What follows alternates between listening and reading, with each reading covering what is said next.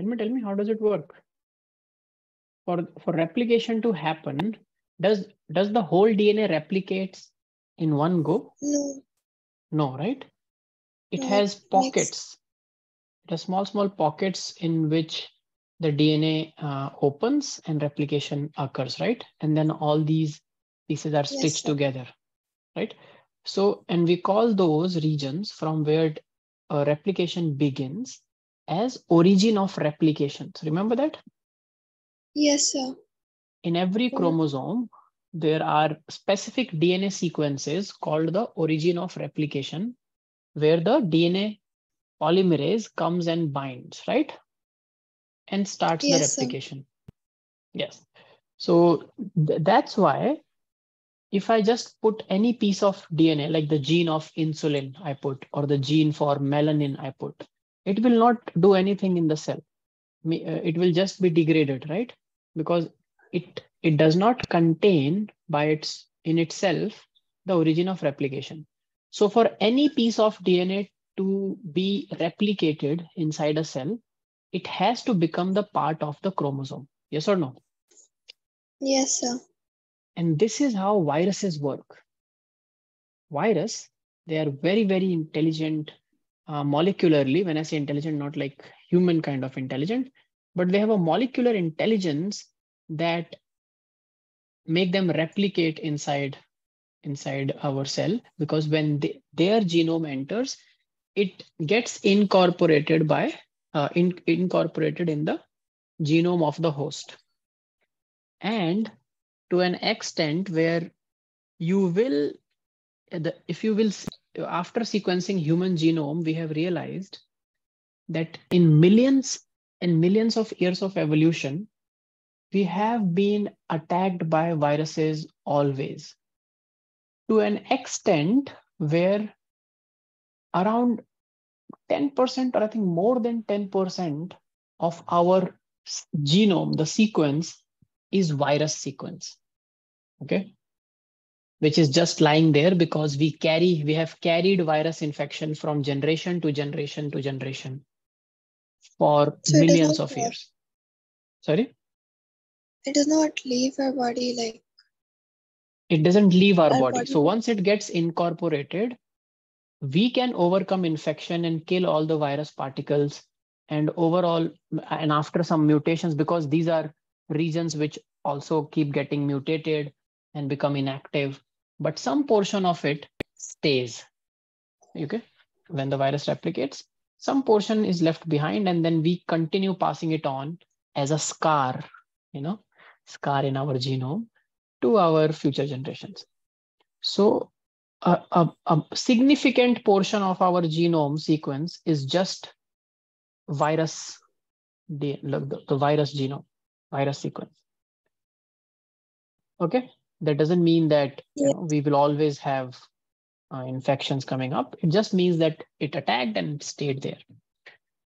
So that's how viruses are successful. We want to achieve something similar, not something, but exactly similar.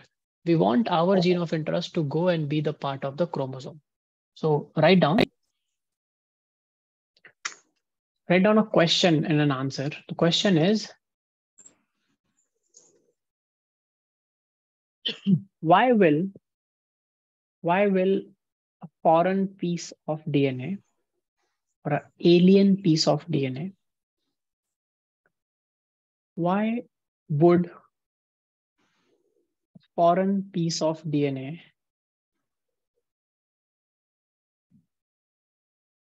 not be able to multiply, not be able to multiply itself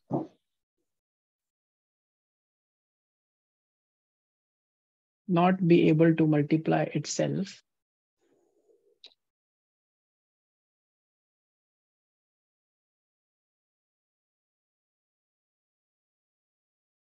So that's the question. yeah, there, not be able to multiply itself in the host cell,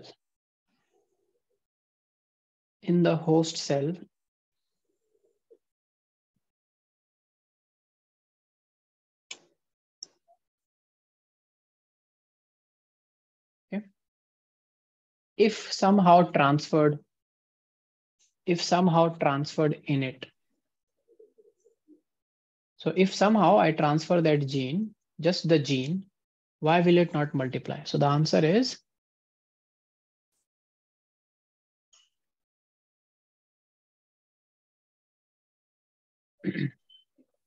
For DNA replication, it has to be a part of the chromosome. for replication. It is because for replication, any piece of DNA has to become a part of the chromosome. Any piece of DNA has to become a part of the chromosome in the host cell.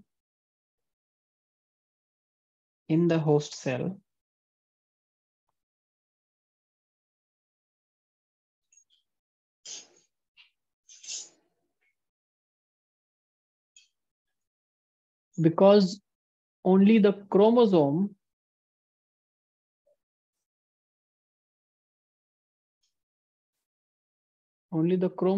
contains specific DNA sequence.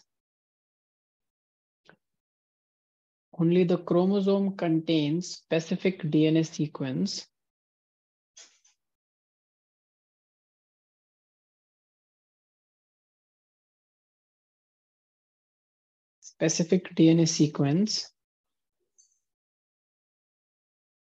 called the origin of replication. Called the origin of replication.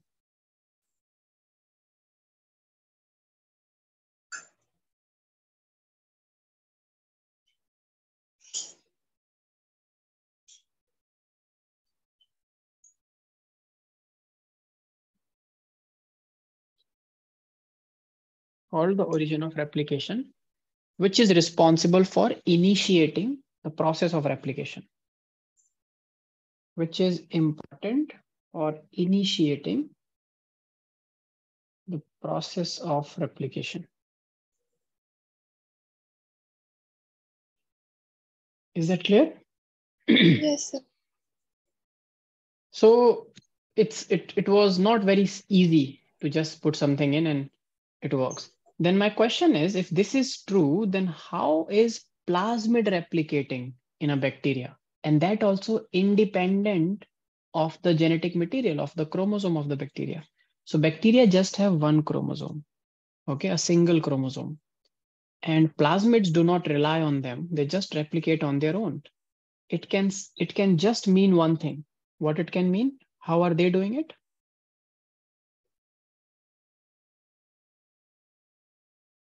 How can they potentially do it? What is the logic? If they are not dependent on chromosome of the bacteria, which means they are not dependent on the origin of replication of the bacteria. But they can still replicate on their own, which means?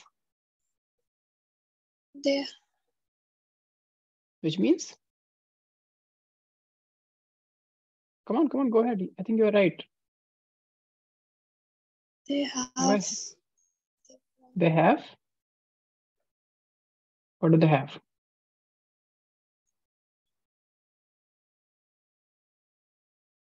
They have their own origin of replication. Simple, right? Yes, sir. See, the logic remains the same. Either so any piece of DNA that I will send inside a cell, I know that I cut it out from the genome, it will not have its own origin of replication, correct? Yes, sir. Yeah.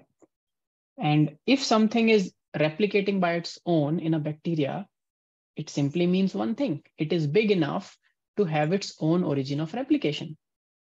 That's how plasmids can replicate. Make sense to you? Yes, sir.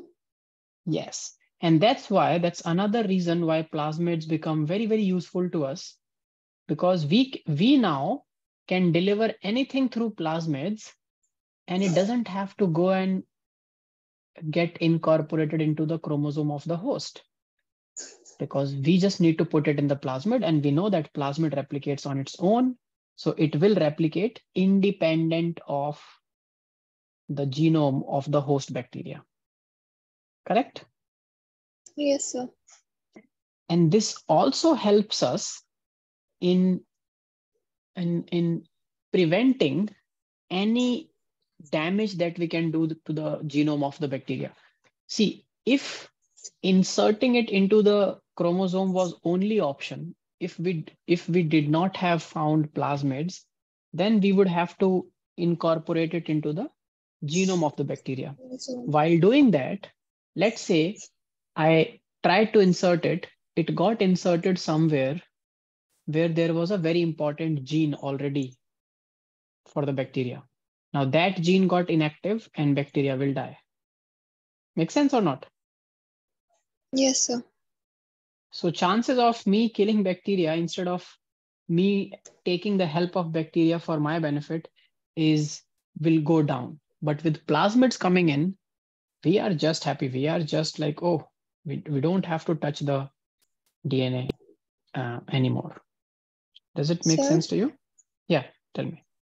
Sir, but why are we putting our gene of interest, inserting our gene of interest in Yes, the plasmid? yes, because the gene of interest is something which will make a medicine or a therapy or a drug or a chemical that humans need for their welfare. Why we are putting it is because there is a person, a human is not making insulin in its body. Now, there can be two reasons for it. One, maybe the gene of insulin in that human is faulty, right? That gene is Yes, not sir. functional, it got mutated and it's not working anymore. It is not producing functional protein. Or second, the organ where insulin is produced, which is pancreas, has some issue, right? Yes, sir. In both the cases, the thing is that there is no insulin in the person's blood. And that's why the glucose level will keep on rising and the person will get diabetes. Now, if I can produce insulin outside somewhere, inject it into the person's blood, it will solve the problem to some extent, right? The person can manage lack of insulin in its blood. That's what diabetic people do, right? They take insulin shots and they manage their blood glucose level. Yes, sir. Now, where will I produce that insulin? Now, insulin is a protein that can be produced only in living systems. So what I can do, I can take the gene of interest from a human. I can take a human cell, cut out insulin gene from it. I'll tell you how to do that in this chapter. And that I can put it in a plasmid and put that plasmid into a bacteria. Now that bacteria will start producing insulin protein. Okay. Yes, sir. And later on, we Sir? can purify that. Yeah, tell me. No, nothing, sir. Yeah. And later on, we can purify that protein out by killing the bacteria. Like we will burst open all the bacterial cells. Everything in the cytoplasm will come out, including insulin. We will just purify insulin and nothing else. And after purifications, we will make injections and sell it to people as insulin shots. That's how science works. Correct? Yes, sir. Yeah. So you understood why? Sir? Yeah. Yes, sir, I understood. Sir, could you please dictate this sentence? Which sentence? Why we are inserting our gene of interest in the plasmid? Yeah. So anyways, I will talk about it in detail, but if you want to write now, just write that our gene of interest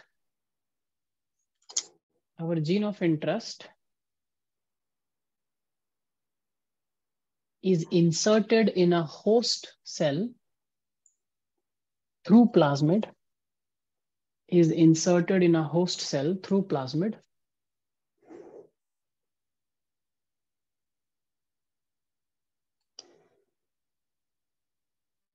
to express to express and obtain the desired protein product. To express and obtain desired protein product.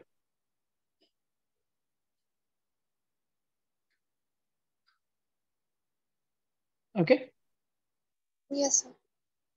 Perfect. Okay, very well. So let's go ahead in the chapter. Origin of replication is clear to you, right? Yes, sir. Very well. So next question. So next thing is, let's learn more about plasmid then. Do you have your NCRT with you at the moment? Sir, I'll get it 1 second. Yeah, just fetch your NCRT. Yes, sir. Yeah. And come to page number,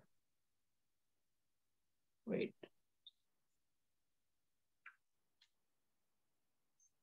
I think, I don't know, there is a figure 9.4 of a plasmid vector.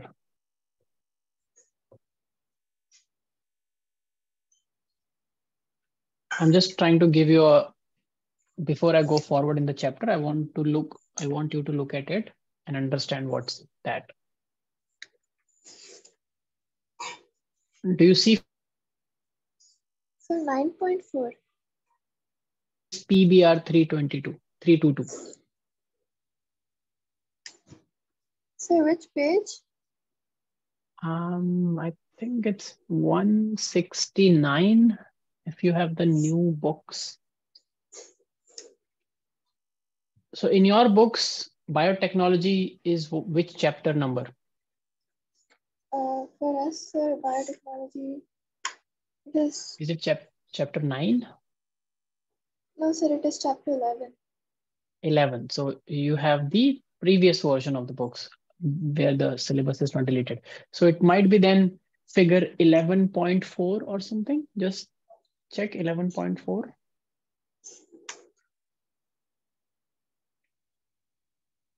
Yes, sir. So the new revised NCRTs, I think they omitted some chapters, and biotechnology is chapter 9. The first chapter is gone, I guess. Anyways, so did you find 11.4 E. coli cloning vector PBR 322? Yeah, just look at it. So do you see, so it is what it is representing? It is representing a double-stranded circular piece of DNA, okay? Yes, sir. And you don't have to worry about anything that's written there. Just look at a region which is shaded and it is written as ORI. Do you see a region ORI? Yes, sir. Blue color. Green color. Yes, that ORI is origin of replication region that's present in the plasmid. So that's why plasmids can self-replicate. Make sense? Yes, sir. Okay, very well. Now let's come back to where we were. Write down another question.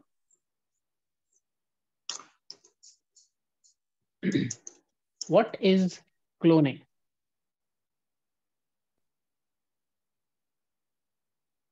What is cloning? Now, cloning is simply in simple terms, it is making multiple identical copies of any DNA template. Write down. Making multiple identical copies. I'll write it here also. Making multiple. Making multiple identical copies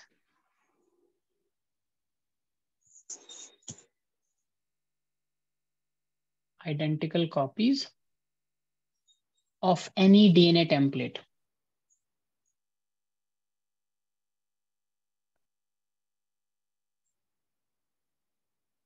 Okay. Yes, sir. Now, if I'm putting a gene inside through the plasmid, I want that plasmid to replicate. And when it will replicate, it will automatically make multiple copies of my gene, right? I just inserted one gene, and by replication, it will make 100, 200, 1000 copies of it. Is it clear? Yes or no? Yes. So whenever I'm using a plasmid for replicating my gene, I'm basically what I'm doing? I'm doing gene cloning. Yeah. So this is Yes, called sir. gene cloning. Is So it clear? there Yeah. there will be Yeah. no mutation, sir. Ideally, no, but you ask a very good question. No system is error prone, right? So when we are replicating, there are chances of, you know, unaccounted mutations that can happen. But we are like, we are not sending huge chunks of genome that if there is a mutation, we are sending genes. So the chances, and even if there is a mutation, it will be like in one copy out of 10,000, right? Mutations are not very, very common. Like they are common in lower organisms more than in higher organisms. But even if I make 1,000 copies, one might have some tiny mutation that will be a faulty copy. Still, I will get 1,000 working copies, right? Yes, sir. So for our understanding, we will just assume that mutation is not going to screw or affect our experiment or our gene cloning. Okay. So we Yes, are sir. making multiple identical copies. And these copies are made in millions and millions inside a cell. So one faulty won't be a problem. Okay. Yes. Yes, sir. But the problem is if there is a mutation in the gene that we are sending, then it is a problem. So the template that we are sending through the plasmid vector, that should not have a mutation. Otherwise, we will end up sending a, that's why before we send any part of the DNA, we sequence it.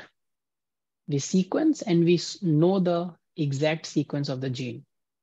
So that should be taken from an organism that does not have mutation in that gene. That's where it's important. Okay, Parker? So that's a very good Yes. point you brought up. Yeah. So people also define plasmid as, in one line, autonomous replicating, autonomously replicating circular extra chromosomal DNA.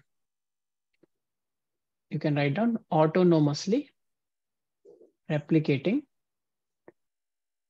Sir, can you circular. please write the spelling of autonomously? Yes, I will. So we are defining plasmid here.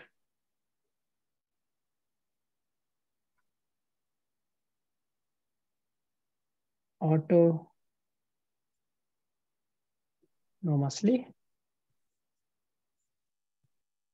replicating. It means replicating on its own, and it's circular. So autonomously replicating circular extra chromosomal. This also makes sense, right? It is not a part of chromosome. It is an extra chromosomal DNA. Is it clear? Yes, sir. Yeah.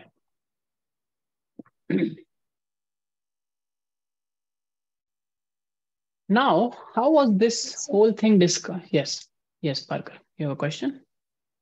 No, sir, it wasn't a question. I was saying like another point for it. Mm-hmm. Tell me. Like who has its own origin of replication?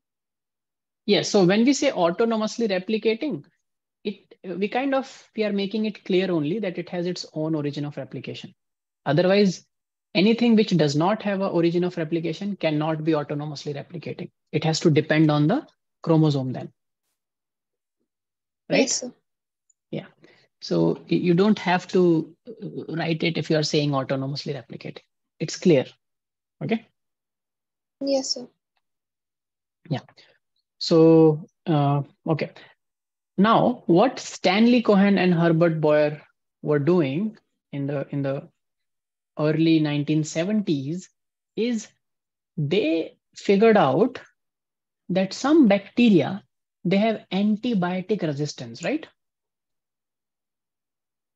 So Yes, sir. bacteria over time develop antibiotic resistance, which their ancestors were not having. So before we invented antibiotic, before we discovered antibiotic, like Alexander Fleming, before he discovered antibiotic, we were not using antibiotics to kill bacteria, right?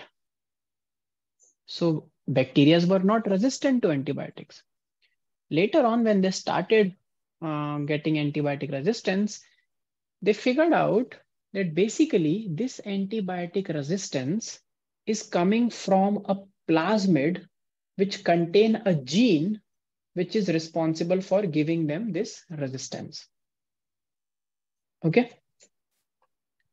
Yes, sir. do you understand? So this bacteria picked up DNA from somewhere, some other place, in the form of a plasmid, and this gene in the plasmid gave the bacteria antibiotic resistance.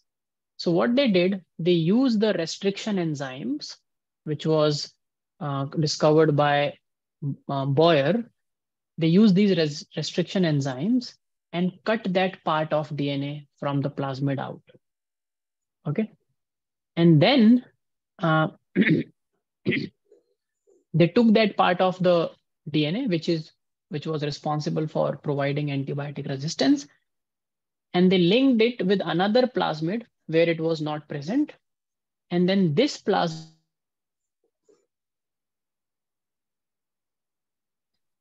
um, a host organism, right? Now you will hypothesize that when you send this antibiotic resistance gene to another host organism, which was not antibiotic resistant, after getting this plasmid, if it starts showing resistance, which means the whole assay has worked. Yes or no? Yes, sir. So we are able to give abilities to organisms which they were not possessing. And what is the marker here? How will you know that this assay has worked? We are working with bacterial cells. So can you think of an experiment? Yeah, tell me. Suppose you did it. You took an antibiotic resistance gene from one bacteria's plasmid, put it into another plasmid and put it in another bacteria which was not resistant. Now you are telling me that this bacteria now got resistant. I am asking, how can you prove it? How can you prove it? Because previously it wasn't resistant, but now that I inserted it in, now I can see that it is antibiotic resistant. But you can't see anything. What you will see is a liquid in your hand. You can't see bacteria. So how I will you will, prove that they are antibiotic resistant? Yeah, this is the question. You have to do something to tell me that, see, this is happening, so they are antibiotic resistant. If I am saying that this glass is bulletproof, I am asking prove it that it's bulletproof. What will you do? I will shoot it. You will shoot a bullet at it. If it is surviving, it's a bulletproof glass. So if I'm saying that this bacteria is antibiotic resistant, what will you do? I will add Prove it. antibiotics to see if it dies. Perfect. So see, you are already a scientist now.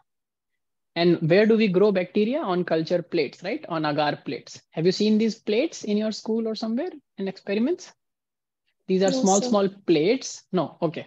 So let me give you a gist of it. So what happens is uh, we have these culture plates like this, okay, which are like a little thick at the. This is like a dish full of agarose, okay, for a medium. You can also culture bacteria on a potato. Robert Koch, the father of, we call it microbiology, he cultured bacteria on potato slice because what a bacteria needs to grow is food, a source of sugar or starch, right? So that Yes, you sir. give. And then you take one drop of the solution in which you know that there are bacteria, and then you spread it around on this, okay? When you spread it around, let's say, let me use a color. Let's use a light color. Yeah. So I will spread around. You can see the color. Yes, sir. I will spread the bacterial culture everywhere on this plate or on the potato slice, anywhere. And after some time, what I will see is, one second. Molds. Yeah, you will see colonies. If it was a fungus, you will see molds. You're right. So you will see some small colonies like this growing on that plate. Okay, everywhere. You understand? Yes, sir. This means that the bacteria is growing. One is making two, two is making four, and substantially they are making a huge colony, which you see as a dot. Now, to prove that after giving your plasmid, the bacteria is antibiotic resistance, what you will do in this media, before putting bacteria, you will add antibiotic and then introduce bacteria. And if there is no colony, all your bacteria are dead. They are not antibiotic resistant. But if after transferring the plasmid, there are colonies still, then it It means is antibiotic resistant. yes. So they are growing in an antibiotic medium and they are antibiotic resistant. So this they showed, and the whole process worked. People were very happy. Oh, great. We can take piece of DNA from some place and put it into some other organism, and it can give the other organism different ability. Now the marker here is antibiotic resistant gene, right? Do you understand Yes. why antibiotic resistant gene is a marker? Because that can directly tell you if the plasmid has been inserted successfully and is successfully translating, then the bacteria gets antibiotic resistance. Cool. Yes, sir. Now we can go one step further. We can design a plasmid where we have origin of replication, because that's very important. We have an antibiotic resistant gene in it because that will be our marker, so that we can see if our transformation has worked or not. And third thing we can have in that plasmid is our gene of interest. That could be insulin gene, a melanin gene, or any other gene that you want to express and purify the protein of. Right? Yes, sir. And how we will do the assay, how we will do the screening, the same way. We will take a bacteria which is not antibiotic resistant. We will put this plasmid. And if now they are antibiotic resistant, it means our plasmid has worked. And if it has worked to give the bacteria antibiotic resistant, it also must be producing my gene of interest, right? Because I put Yes, sir. both together. So that's what biotechnology is in a gist. So you understood the process, right? Yes, sir. Brilliant. So that's all about it. Now let me quickly keep telling you some important things. So what is a restriction enzyme? First of all, write down. Boyer, we talked about some. So I'm making you familiar with everything, that every technical term that is present in this chapter before we go in details. So what is a restriction enzyme? The enzymes that cut open the plasmid so that. Yeah, not just the plasmid. Restriction enzyme cut open DNA. They are called molecular scissors because they are molecules and they exactly do one thing. They cut the strands. Cut means they break the bonds between molecules. So these enzymes, write down, restriction enzymes are called molecular scissors. Restriction enzymes are called molecular scissors. Okay. And what is the source of this enzyme? From where we got it? Bacteria only. Why do you think bacteria has this enzyme in the first place? Or other organisms who have this? Why do you think organisms have this kind of an enzyme to cut DNA? To cut DNA. Why would you like to cut DNA? When you cut DNA, you are causing a damage to DNA, right? Our cell Yeah. has a DNA repair mechanism. You know, by chance, if you cut, if by any injury or by UV exposure, if a human DNA gets cut or breaks are there, then there are repair mechanisms in our body that repair that break. We call it double-stranded break repair or single-stranded break repair. So why do you think some organism will have something opposite to cut DNA? Think about, there is a bacteria living very happily alone, jolly, singing, eating, replicating. Suddenly a virus attacks, sends its DNA inside the bacteria cell to hijack the cell, to infect the cell and make multiple copy of its own. So these restriction enzymes are the defense mechanisms of bacteria to protect themselves from any other foreign DNA that will enter. So they will not use this restriction enzyme to cut their own DNA, but they will use it to chop any other DNA that will come in. So if you chop it up, it will never get incorporated in your own DNA and the infection will not spread. Make sense? Yes, sir. Yeah. So they're like swords that you keep for protections of your kingdom. Now we took these enzymes and we started using it for our benefit. Till date, we have found around more than 900 different restriction enzymes from different strains of bacteria. And all these restriction enzymes cut DNA at a particular sequence. They identify a particular sequence, a very specific sequence. So every enzyme has a different sequence that it identifies and cut the DNA there. Okay? Sir? Yes. Okay. Sir, do we have restriction enzymes? Do we have, as in like our own restriction enzymes? Yes, sir. In which is produced inside the human cell, you're asking? Yes, sir.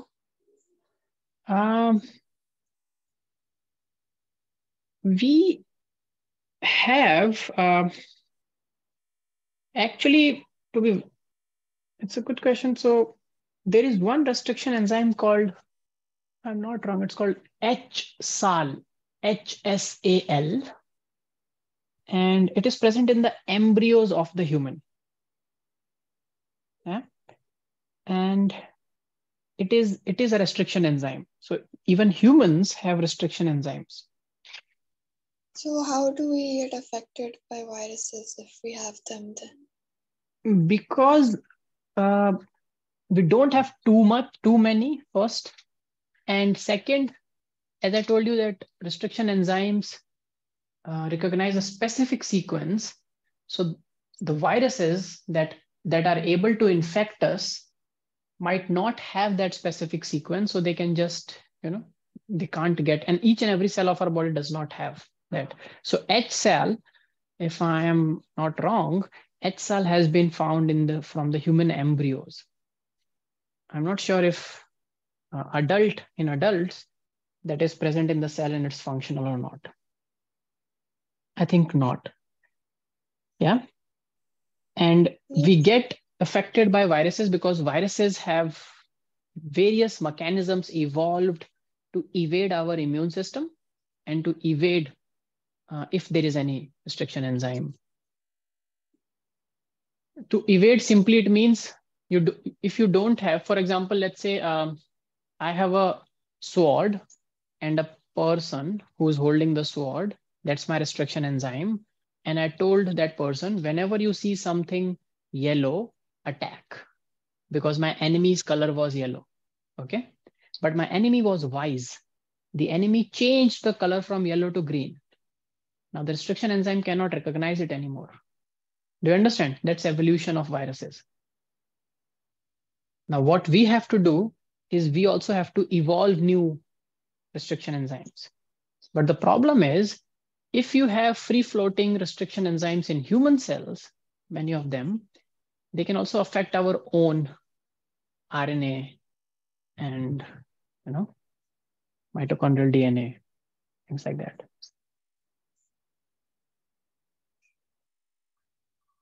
So HSAL is one that I'm aware of, is a restriction enzyme which is present in humans. But HSAL alone cannot cut all the DNAs coming from all bacteria and virus. That's why we get HSAL must be cutting some.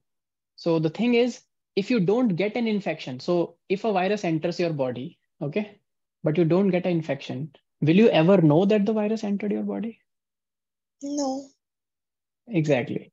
So if HSAL is protecting you from something, you will never know it because it protected. Nothing happened. You never went to the doctor. You never got checked. You never gave your sample. No one figured out which virus is present in the sample. You will only go to the doctor once you have infection. And the fact that you have infection clearly means that HSAL could not protect you from that. Yeah? Yes, sir. Yeah. Good question. I'll also read upon it more and maybe we can discuss. Okay, maybe I'll find more examples of human restriction enzymes. I'm even not sure if many have been found or discovered because people mostly focus on finding restriction enzymes from bacteria because this is what we use in biotechnology as our model system to produce any kind of product, gene product or protein. Okay. Yes, sir. So? Yeah, but you write this name and find a little bit about it. I'll also go. Thanks for refreshing the memory. HSAL. That's a human restriction enzyme. RE. They're called RE, restriction enzyme. Yeah, you had another question? Yes, sir. Sir, if like a pregnant woman, she gets affected by a virus. So like, will the baby is not really developed? It's like in the embryonic stage. So will the baby also get affected by the virus? Yeah, that's a very good question. It depends on if the virus is capable of crossing the placenta, right? So as you know, in the reproductive chapter I taught you, mother's blood never mixes with the baby's blood, right? It is a myth in society that we are made up of our mother's blood. We are not. We make our own blood when we develop as a fetus. That's why a baby's blood group can be different from a mother's blood group. If we were formed from our mother's blood, and this misconception comes because if there is an abortion or a miscarriage, along with baby's blood, mother's blood also come out as a miscarriage, right? Yes, sir. A piece of flesh, and during menses also mother's blood flows out. So people in earlier times did not know the scientific mechanisms. So they got this misconception, and even in culture and in religious text, you will find this, that babies are formed from their mother's blood. That's not true. So we form our own blood, and there is a barrier between mother's blood and baby's blood all the time. That is placenta, right? So if the virus has the ability to cross placenta, which most of the viruses can do because they are very, very tiny. They can just cross through diffusion sometimes. Then it can infect the baby as well. But if it cannot, or if you can prevent it from going into the placenta, then you can protect the baby from the infection, even if the mother is infected. Okay. Yes, sir. For example, HIV virus can be passed on from the mother to the baby. So in that case, the baby will be born with that infection, right? It can pass on. Most viruses can. Yeah. Okay. Yes, sir. Okay, cool. So these restriction enzymes are of two types. One is called exonuclease, restriction exonuclease, and the other is called endonuclease. Okay.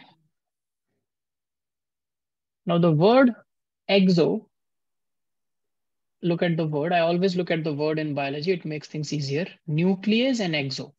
Exo means Out. outer or outside. Nuclease, the word ase, A-S-E, always means an enzyme.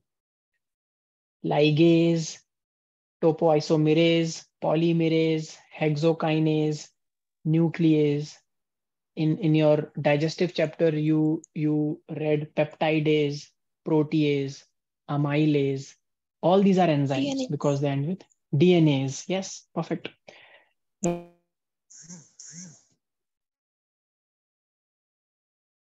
Degrades nucleotides. So exonuclease means this enzyme cuts the DNA from the side. So if this is a piece of DNA, okay,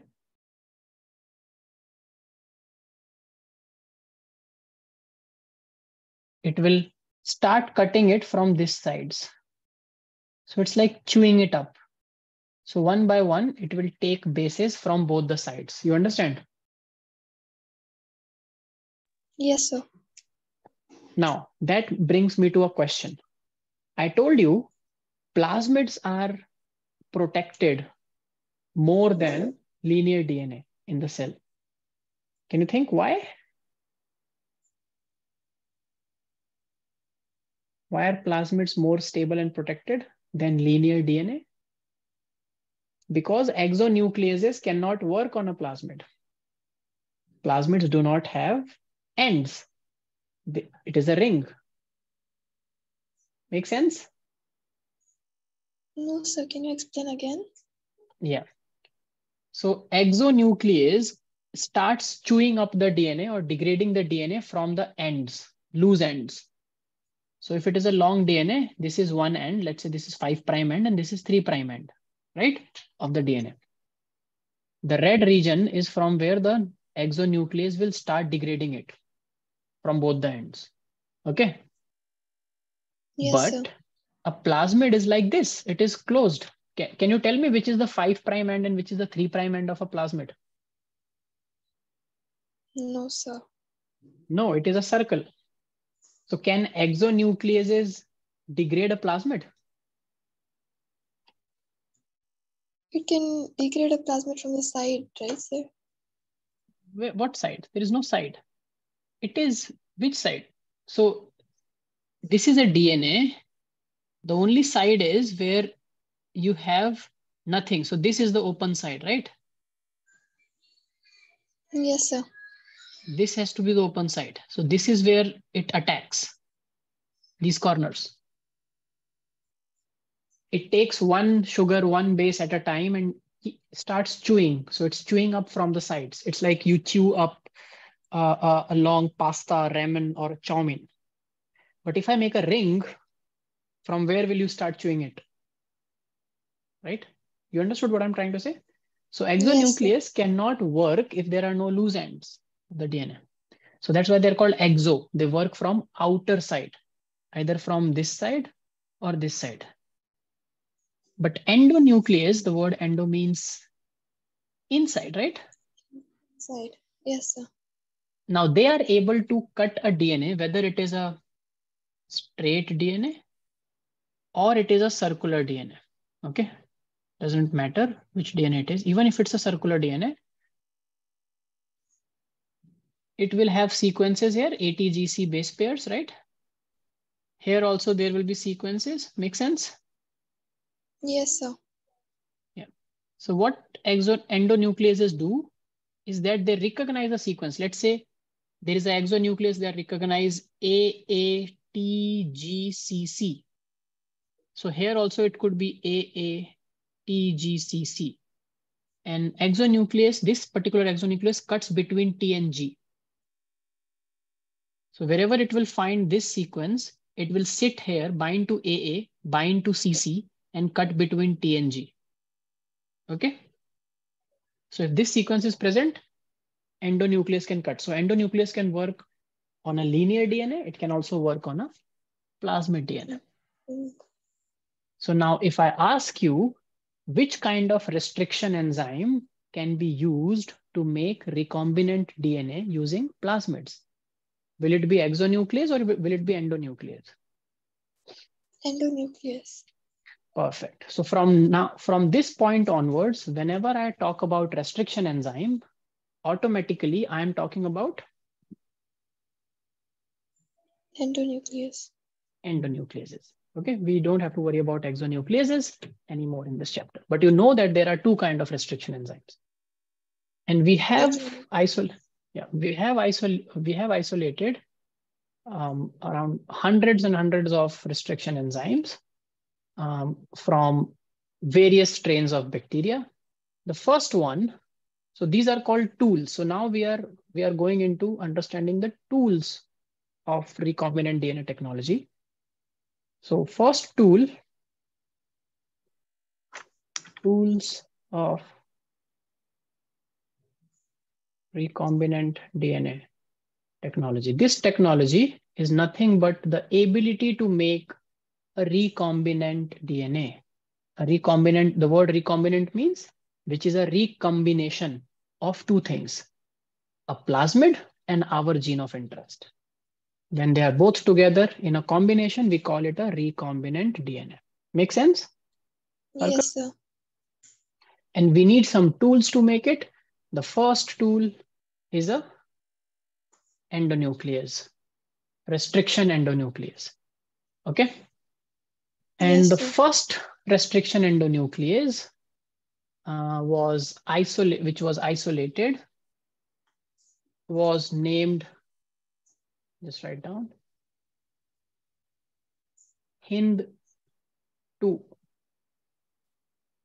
This was the first restriction endonuclease which was discovered and isolated. Okay. Now, let me quickly tell you about how are they named. So when we name something, okay, there has to be a logic because if you do not have logic in naming, then upcoming discoveries won't follow the same thing, and you will have any random name being given, and it will be difficult to keep a track on them, right? So they made a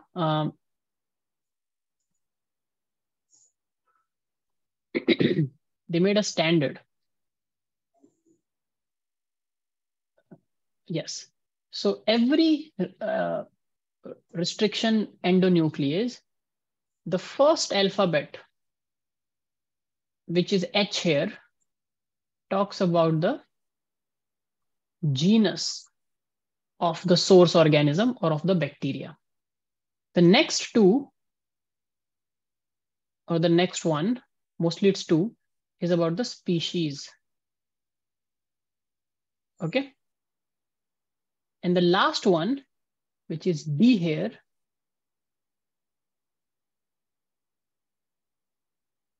mostly about the strain of the bacteria.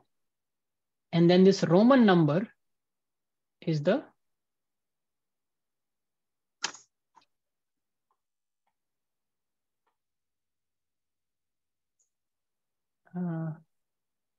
Roman number is the sequence of discovery, or wait 1 second. The Roman number is the order. Yes. The order of isolation. Okay. From the strain. So Hind2, basically, H is Haemophilus.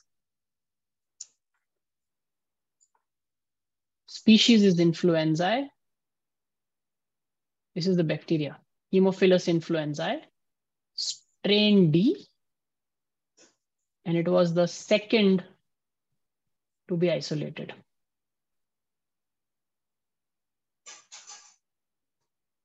from the strain. But I said that this is the first. This was the first Yes, Restriction sir. endonuclease, right?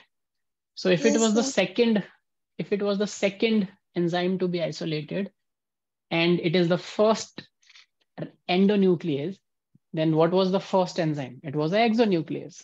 Simple, right? Yes, sir. Yeah. So whatever was one, order one from this particular strain was not an endonuclease, was exonuclease. It's simple, no? Make sense? Yes, sir. Yes, sir. Yeah. So there is another one which is given in your books. It's called ECO R1. Now you can tell me very quickly. E stands for? Genus. Yeah. What is the genus here? Escherichia. CO is coli. So it comes from E. coli. R is the strain. Strain. And Roman 1 is the Order of first. isolation. First to be isolated from the R strain of E. coli. Okay?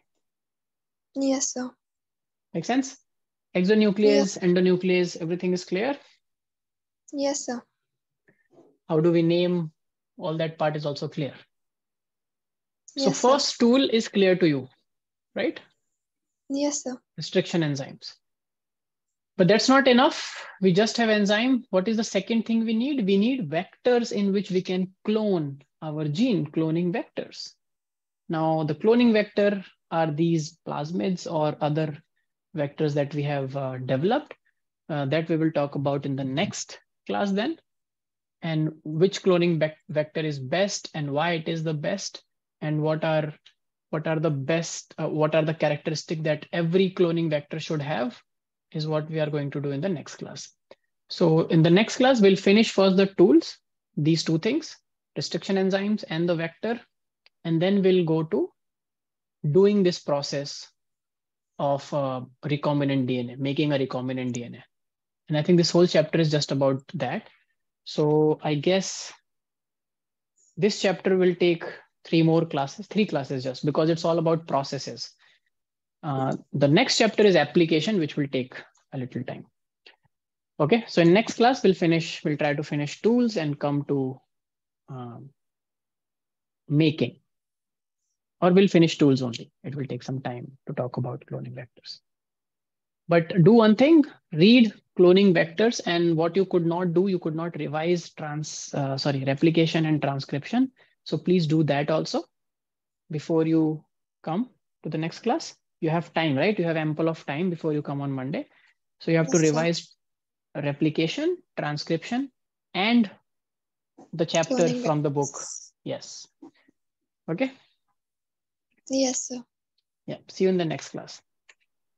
Thank you, sir. Sir, Yeah. one more thing. I'm so sorry. Yes. You have questions? No, sir. Can you please dictate self-replication, the advantages and the disadvantages? Self-replication of the plasmid, you're saying? As well. Yes, sir. Yeah, right. So write down the self-replication property. Self-replication property of the plasmid. Self-replication property of the plasmid is advantageous.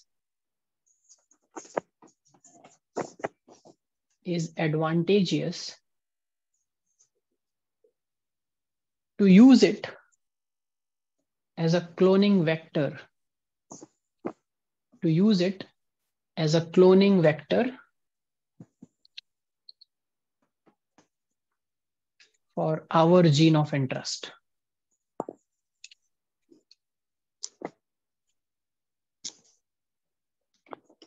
And next point for our gene of interest.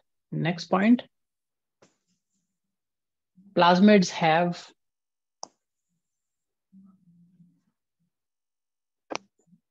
their own origin of replication. And if you are making a synthetic, just stop here and answer me. And if you are making an artificial cloning vector, Then if it doesn't have its own origin of replication, then you have to put an origin of replication sequence. Make sense? Yes, sir. So plasmids have either its own origin of replication or the origin of replication sequence inserted artificially. Origin of Or replication? sequence inserted artificially. Like we insert our gene of interest, right? Yes, Similarly, sir. we will also insert origin of replication sequence. So in the next class, anyways, I'm going to talk about origin of replication and all the characteristics of a